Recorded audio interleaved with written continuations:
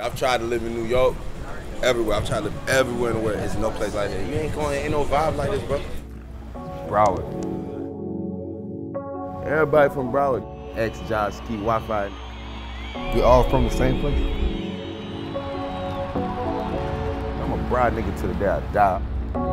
Free on my nigga. I think I might be happy. Ha! You did, you did, you did, you did, you did, you did, you did, you did, you did, you did, you did. I'm mixing the medicine right now. You did, you did, you did, you did, you did. 225, loud and loud. They got a worldwide shit going on, you know what I'm saying? Don't act like he ain't got no street nigga plan because he's a street nigga, you know what I'm saying?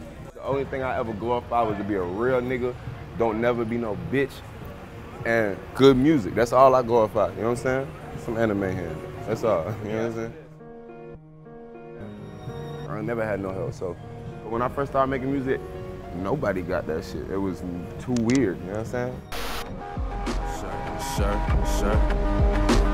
Now that's love to my bottom bitch, kisses to my new hoes, palm up, dirty Sprite. Call anybody, they'll tell you, hey, he did that shit dolo.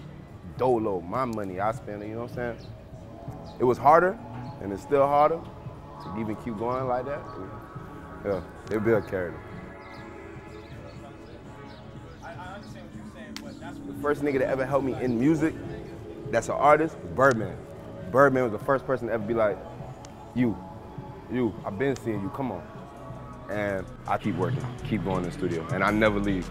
I see Wayne get there at like 11 o'clock at night. If I get there at like 8, I don't leave until he leaves. I be trying to beat that nigga every night. This game will change you.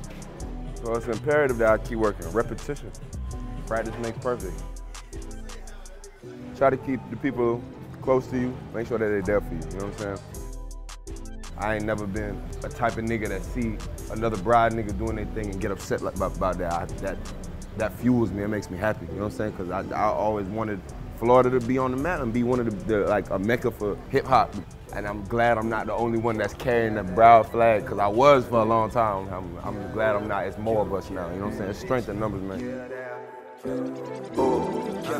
Fuck these niggas, fuck these bitches, fuck these niggas. I'm that nigga, rag got bigger. I was big and I got bigger. Know you love it, know you love it, know you love that shit, know you love it.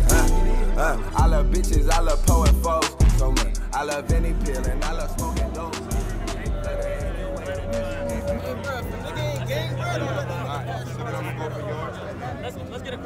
Rolling Loud is like, it's still like got that, it's pure still, yeah, that shit raw. Like, you know how people go out to festivals and shit like that, right? And they link up with people, and so I love this shit because I get to meet people that I've connected with on social media or some, or have said they fuck with my music or I fuck with their music, you know what I'm saying? I get to meet them. Jump out the egg with your boy in it. Took my cup, put a deuce in it. Got 2 in it. Nigga been thinking you new to it. I'm pop Molly, I'm new Jimmy. You gotta be the OG, you know what I'm saying? I'm not gonna be no old head hating ass nigga. Like, if I see some young niggas doing this shit, I want them to be on with me, you know what I'm saying? We gotta continue this shit. We gotta continue, it's like a leg, like a dynasty. We gotta keep it going. That's the only reason why I'm able to still perform and do these type of shit and have people listen to me, because I put other people on and in a position to make some bread, feed their family, and be great. I'm a Florida nigga at the end of the day. Oh God, I need that.